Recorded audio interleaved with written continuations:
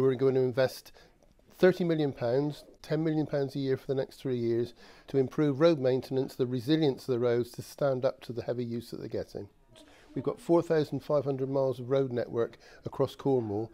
We're already investing over £20 million a year into maintenance, but we're on a downward spiral. Our road network is deteriorating, as can be seen from the number of potholes we're getting reported at the moment. The last couple of years it's been about 28,000. This year it's predicted to be close on 45,000 potholes reported.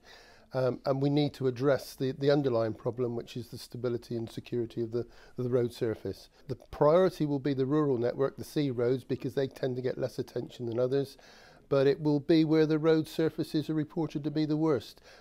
We do assess the roads before we work on them, so it will be done on a priority basis.